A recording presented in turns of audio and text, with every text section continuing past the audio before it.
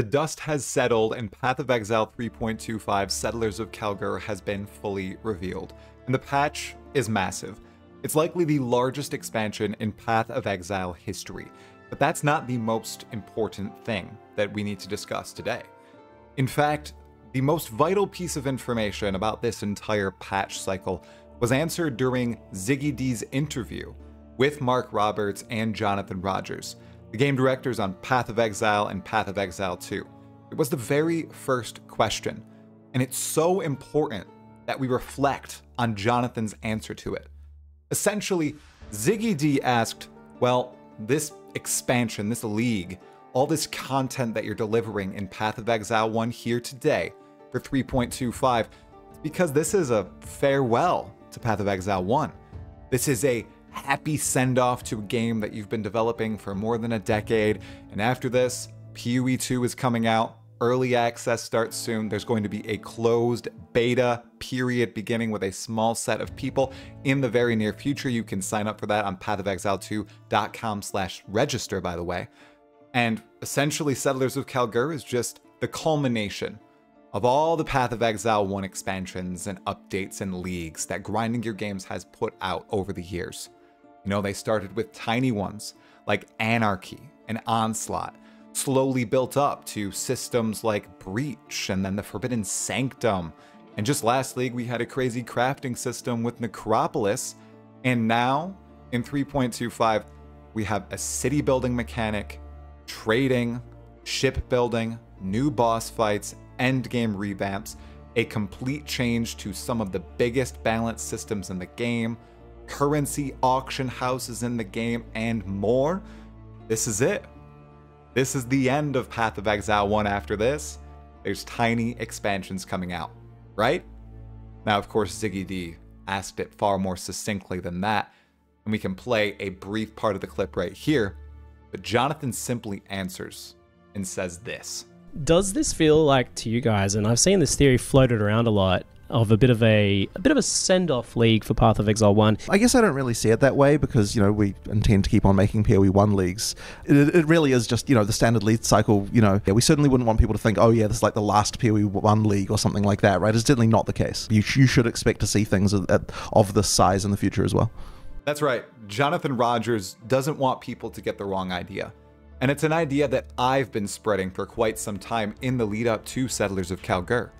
It's that this is the final Path of Exile 1 expansion before PoE 2 comes out, and then after then, a lot of the focus is going to be on PoE 2. Well, that's not what Jonathan thinks in the slightest, and I don't think that's what Mark Roberts thinks either. These people play their games. They're involved with their community. They understand the fundamentals of why people enjoy Path of Exile 1, and they think they know why people will enjoy Path of Exile 2. And as development has furthered on that sequel that a long time ago was supposed to be a part of the main game, now they are just so different that they know that they can capture two communities here. They can run two ARPGs at the same time and please both audiences. And Settlers of Kalgur isn't the end of Path of Exile's expansions. No, not in the slightest. In fact, I'm seeing it as the beginning of 4.0. Especially if a lot of these systems go core. I'm surprised they didn't change it from 3.25 to 4.0. Jonathan Rogers said this is going to continue in the future. When Path of Exile 2 comes out, we're still putting out Path of Exile 1 content, and it's going to be quality. It's going to be of this size. The cadence, hopefully, will be quicker. He understands that PoE 2 won't be for everyone, and a lot of people will still play PoE 1 and prefer that game. And a lot of PoE 2 players, well, they'll come back and play PoE 1. So Settlers of Kalgur is really trying to cement that fact to us, the community, and the broader gaming space. There were so many eyes on this announcement today.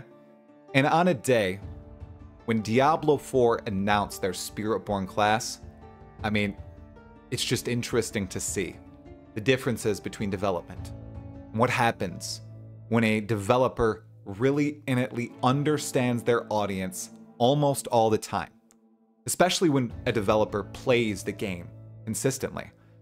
You know, finally, Mark Roberts. He is at the helm of Grinding Gear Games and Path of Exile 1.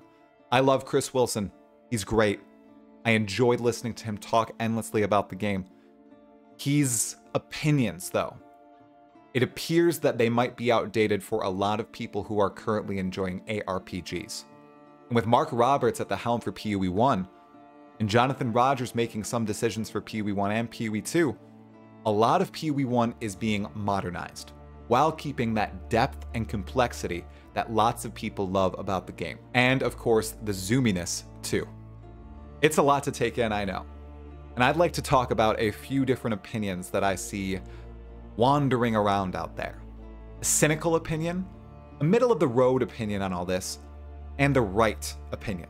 The good opinion and the opinion that I have about Path of Exile 1's development and Path of Exile 2's future. The cynical take here is that they're just trying to grab as much money as possible with this last expansion before they completely halt development on Path of Exile 1 and put it all on Path of Exile 2 once it comes out. A lot of people are saying that. There's some new supporter packs out there, 2 $90 supporter packs. They want people to buy those, so they put out a hella big expansion. It's gonna last, 5-6 months maybe, until Path of Exile 2 is solid on the ground and running with its own 2 feet. And that's the only reason they made Settlers of Kalgur such a massive experience. To grab the money, to keep players playing until PoE 2 is ready to go, and then they're just going to say, sayonara PoE 1, I'm out of here.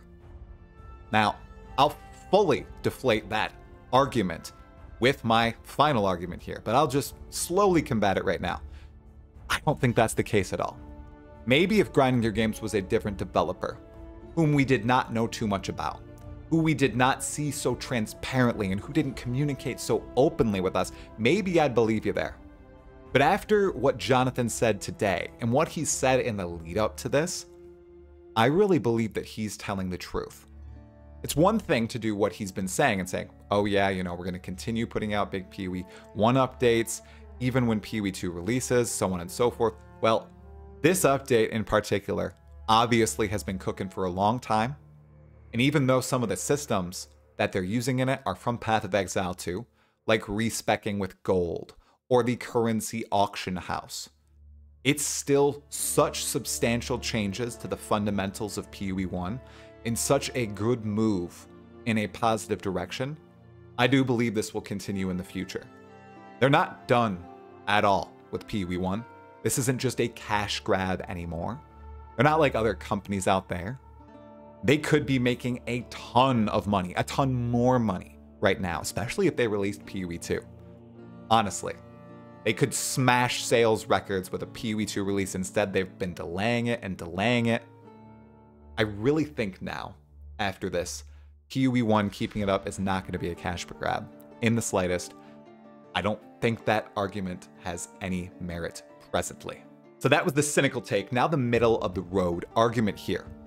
Once PoE 2 releases, Path of Exile 1 will slowly but surely fade into the distance. It's going to ride off into the sunset. This is the beginning of that ride. And sometimes rides begin gloriously, right?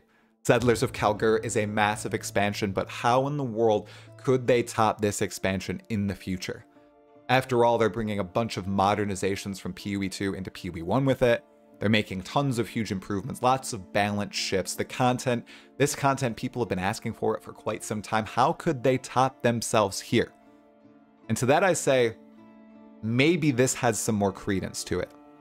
Once Path of Exile 2 releases, if PoE 2 consistently draws larger and larger player numbers than PoE 2, and PoE 1 rather, I could see Grinding Gear Games slowly phasing out PoE 1 updates over time. And I'm talking about 3 to 5 years. Not quick like the cynical people think, oh, PoE 2's out, PoE 1 is done forever now. I could see between 3 and 5 years, PoE 1 slowly getting smaller and smaller and smaller, and PoE 2 just becoming a titan of the ARPG industry.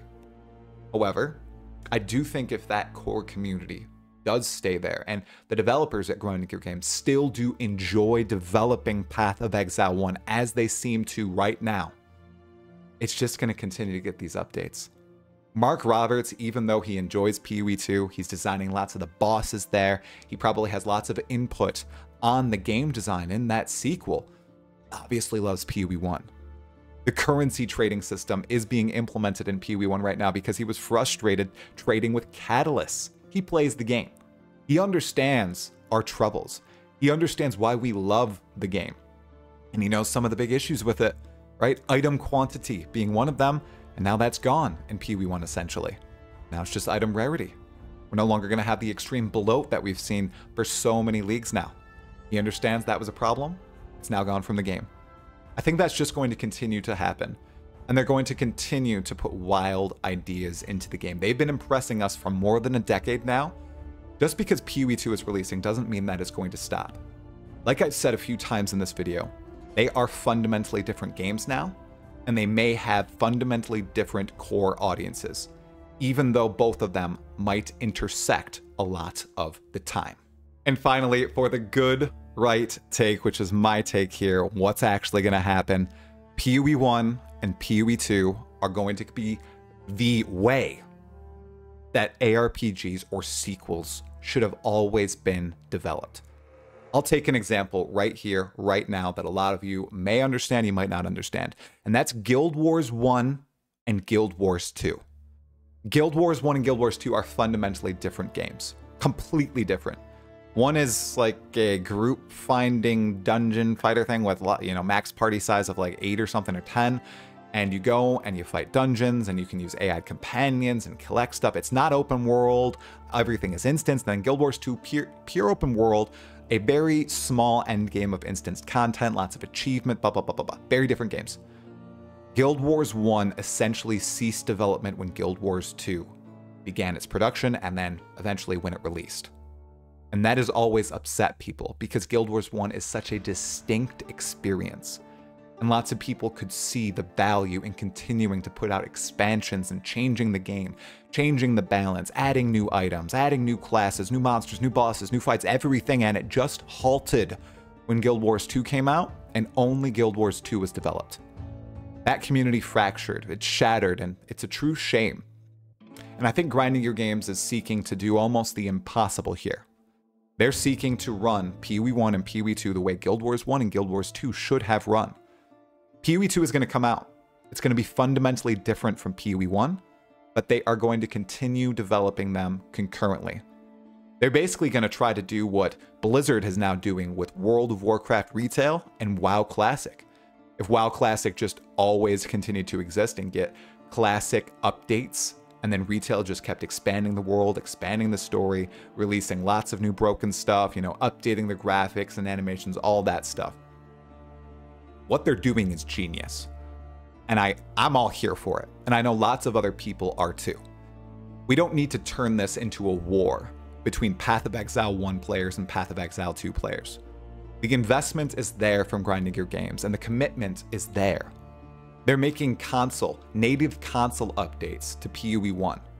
They don't want to put all that effort in if they're not going to continue updating this game and make sure it's a compelling experience for tens of thousands, hundreds of thousands, millions of players in the future. We have a long, long future ahead of us for both PoE 1 and PoE 2, and I think that's the one biggest thing we can take away from GGG Live today. There were lots of balance changes. This is a completely new game, essentially, and we're going to talk about a lot of that on this channel in the next few days. It's going to be a wild ride. I cannot wait to see you on launch day. I will be streaming on twitch.tv/TalkativeTry and here on this YouTube channel. I hope you join me. If you liked this video, make sure to hit the like button, subscribe to the channel for more Path of Exile 1 and Path of Exile 2 content, and help me on my journey to 25,000 subscribers and beyond in the lead up to Path of Exile 2's release. Thank you so much for your ongoing support, and thank you for watching this video right here. I really appreciate it, Exiles. I'll see you in the next video. Talakura. Have a wonderful night.